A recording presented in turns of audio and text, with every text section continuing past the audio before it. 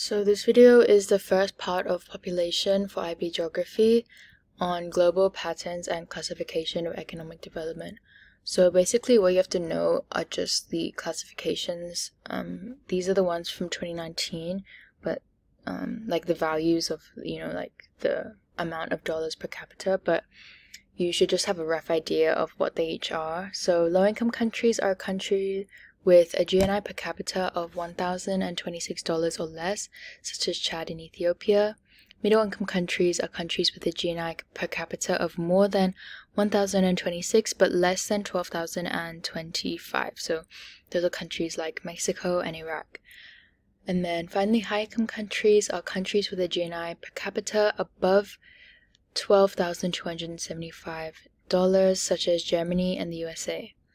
And between each of these kind of categories are lower middle and upper middle countries. And something else you kind of have to know are the global patterns in general of economic development. So here's a diagram from the World Bank in 2017, showing us that the high-income countries are US, Canada, most of Western and Central Europe, Australia, Saudi Arabia, Japan, for example, and there's a few more if you can see.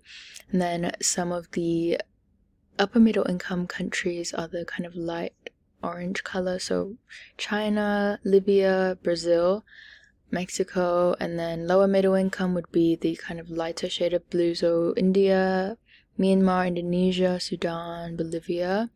Finally, you have the low-income countries, and those are kind of centralized around Africa, and there are a few. There's also Afghanistan, there's North Korea. So kind of just be aware of where the general patterns are. So a lot of the higher income countries are kind of the North American and European regions, and as well as Australia, obviously. And then a lot of the kind of lower income countries are centralized around Africa and some parts of Asia. So yeah, just have an awareness of the kind of global spread of different economic development.